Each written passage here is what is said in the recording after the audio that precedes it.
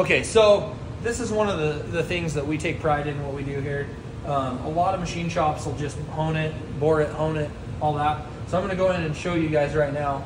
This is without a deck plate on it, and I'll explain what a deck plate is. But as you can see, there's about 6-7 thousandths. 0 would be 20 over, so it is pretty dang straight. If you guys notice that, it's pretty straight.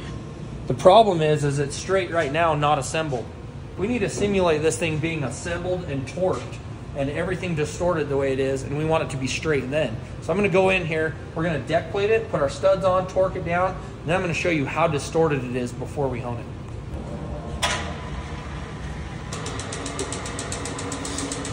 Just basically your head cut out to where we can still hone the block. Okay guys, so now we're back. We've got our deck plate installed. It's torqued to the proper torque specs. Now it's actually distorted like it would be in the truck. So if we just left it like that, we're gonna have some irregularity. So back in the same hole, up here at the top, we were almost 7 thousandths, and we're all the way down to just over 5.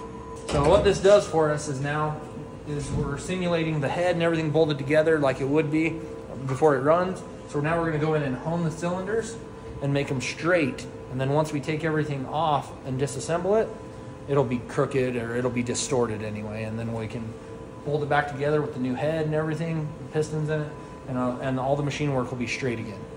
He's told it to take out 3 thousandths. Is what he's told it to take out. We have roughly 6 thousandths that we can take out. This has been bored over there on our big F79. You guys saw that.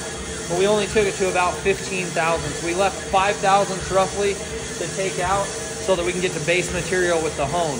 We can't go straight to 20 thousandths. We've got to go in increments so that the hone can actually get the base metal back down there.